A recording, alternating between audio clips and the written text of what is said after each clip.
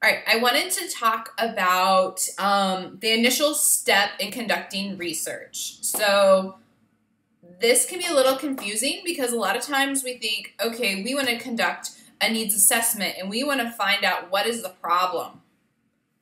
Yes, you do want to identify the research problem. Absolutely, that's one of the initial steps. But actually, before we even identify that problem, or maybe even part of identifying that problem, is conducting a literature review. So the first thing, identify a relevant and important topic through review published literature on the related topic.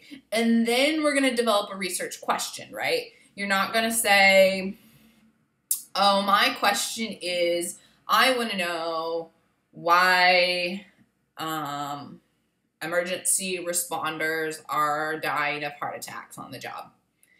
I'm going to review some of the literature about emergency responders and some of their health issues, and that's going to lead me to that question of why are they dying of heart attacks, which might lead me to a hypothesis of, well, they're dying of heart attacks because, and then, or I think they might, they are having increased cardiovascular events on the job because of their dietary habits or because of the toxins that they are inhaling on the job.